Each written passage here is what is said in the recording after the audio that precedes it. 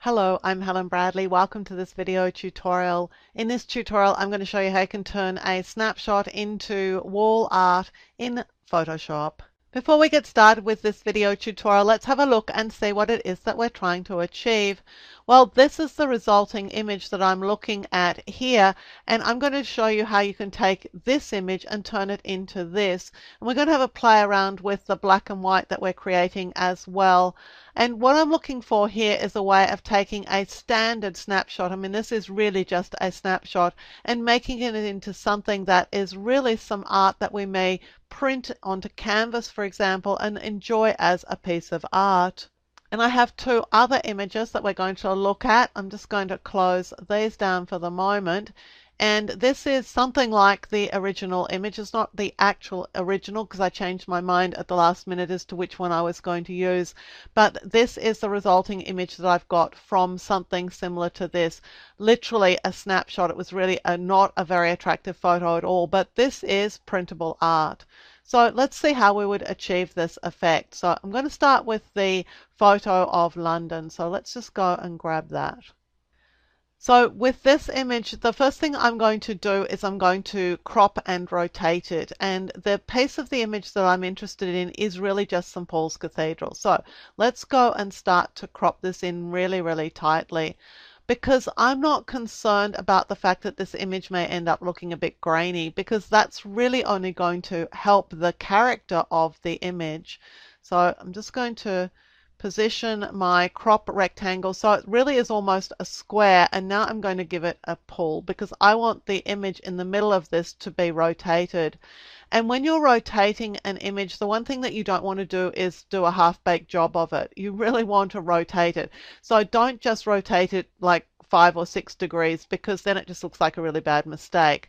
But when you give it a really good pull and rotate it quite a lot, then it starts to look like, yes, this is a creative effect. So I'm just going to position St. Paul's in the crop rectangle here in an attractive position and click the check mark to confirm that this is the crop that I want. So let's just zoom in so that we can see this image a little bit larger. Now there are two things I want to do here. Is one, I want to convert it to black and white, and secondly, I want to give it this more artistic look. So I'm going to start with black and white, and I'm going to apply an adjustment layer to it. So I'm going to choose Layer, New Adjustment Layer, Black and White.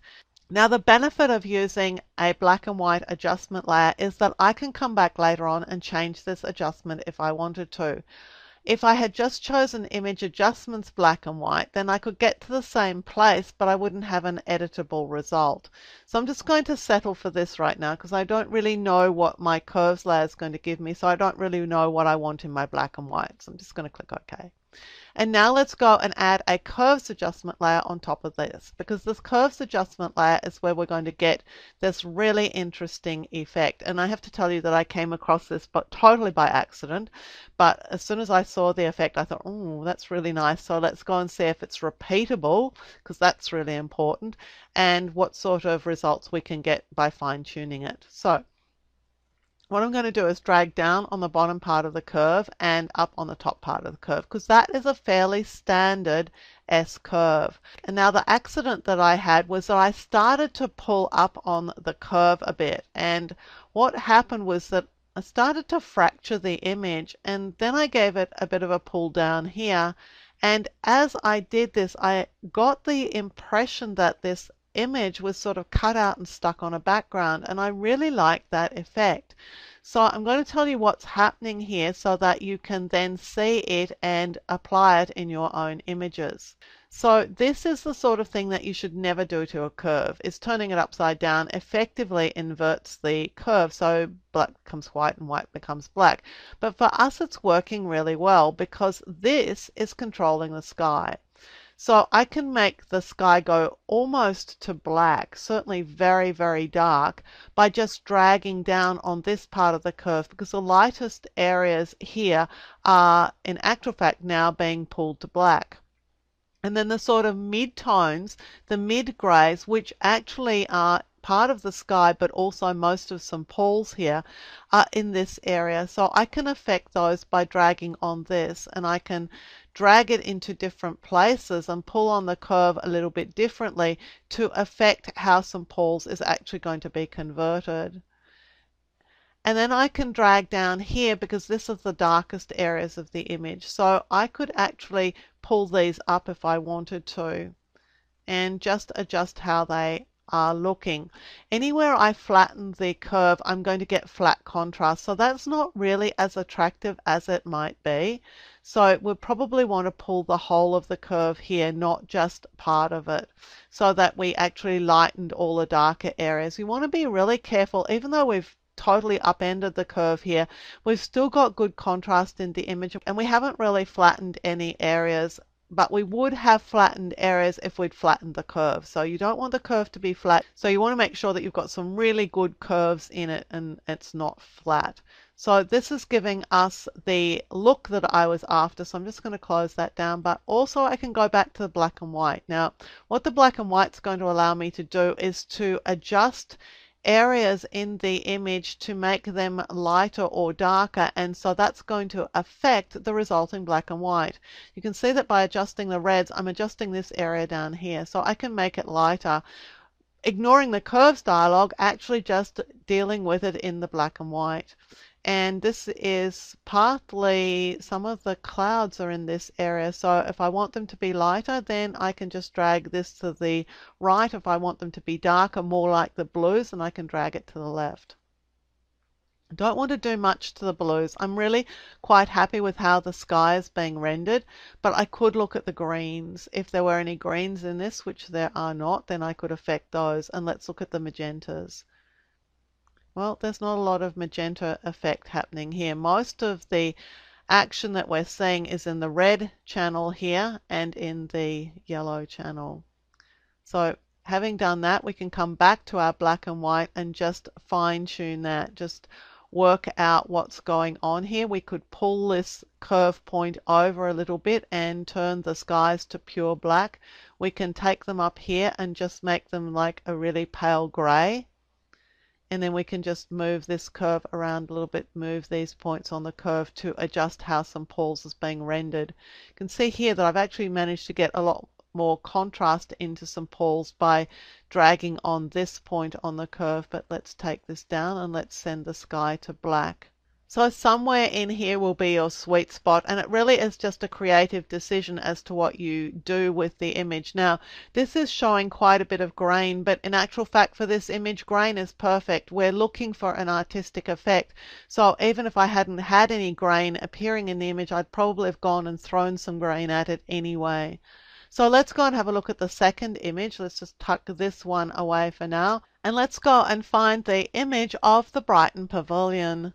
Now, I haven't actually worked on this one before. I've worked on a similar one, but not this one in particular. So let's see how we go with this. First thing I'm going to do is crop it to a square. I'm going to crop in pretty close because I really just want these towers in the image.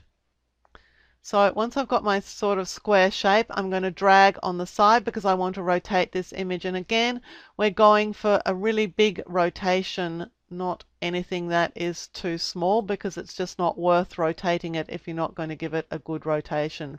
Now this image, where the other one did not, is giving me some headroom. So I've actually got some space above the towers, which I like a little bit better. So I'm just going to grab that, and I'm missing a corner here. So I'm just going to go and grab the corner, convert this background layer into a regular layer by double clicking on it, and now I'll choose Edit, Fill. I'm just going to use Content Aware Fill and click OK, and that's just going to fill in the missing corner. So let's go back to the entire image. I'll press Control or Command D to deselect the selection, and now let's just zoom in because we want to see things fairly close up. We're going to do the same thing that we did with the other picture from the Thames in London, and we're going to add a black and white adjustment layer and just select that, and then we're going to add our curves adjustment. And now let's go and do the same thing. So I'm going to make a mark on my line here by just dragging up, and I'm going to make a mark on my line here by just dragging down. I'm going to take this one and drag it all the way up, and then having done that, I can now pull this one down. So again, we're fracturing the image again. This is not a curve that you would ever use for an image that you weren't trying to do something really artistic with. So this area here, this area of the curve is adjusting the sky, and if we want the sky to be black, we can just drag it down to make it black. And if I flatten it along the base of the curves adjustment, you can see that we could actually turn it to be really, really black if we wanted to. Up here, we're making adjustments on the towers themselves, so we can do things with them and just adjust how they're going to be rendered as lighter or darker. But we'll also have some control over them here in the black and white adjustment in a minute. And here I can just control how the very darkest areas of the image is being rendered. So I don't want them to be flattened too much. So I'm just going to bring them up so that they're a little bit lighter, and then maybe just adjust this a little bit. And maybe I don't want my sky to be black. Maybe I just want it to be a very dark gray. So I could do something like that with the sky here. Again, you can see that there's a lot of grain in the image, but really for an effect like this, grain would be the sort of thing that you would embrace because it really is giving you something interesting to look at. So again, I'm opening my black and white, and now we can go and individually adjust some of these colors. So you can see that the red is affecting this tower here. Well, if it was going to be too dark earlier, then I can lighten it. But interestingly, I'm able to lighten it by dragging traditionally where you would darken it. But because we've got this upside down curve, things are working a little bit in reverse. And here's the yellow. So I can open up the areas here in the tower and make them a lot lighter and whiter by just dragging the yellow slider to the left. Again, counterintuitive. This is not the way it usually works. Let's have a look at our skies. Well, we can impact the skies here by working on the cyans and the blues, and we can make it lighter or darker. So we can actually really quite affect the sky result here. And I'm liking the darker sort of skies, so I'm probably just going to bring it over to about there. And again, the blue slider is helping us with our skies as well. And then magenta. And there may or may not be much impact with the magenta. Well, magenta is actually working around the edges of the tower here. So whatever you want to do, I think I might lighten those. So here, unusually, if you like, the magenta slider is actually working the way it's supposed to. So take it to the right to lighten, to the left to darken. Having done that, let's go back to our curves and just see what additional impact we can have. Well, we're going to be able to bring a lot more detail out in this tower now that we've managed to make it lighter. So we're actually seeing some really crisp detail here, which is really nice.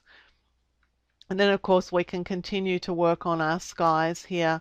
And this area is going to affect the towers as well. So we can decide whether we want to go lighter or darker.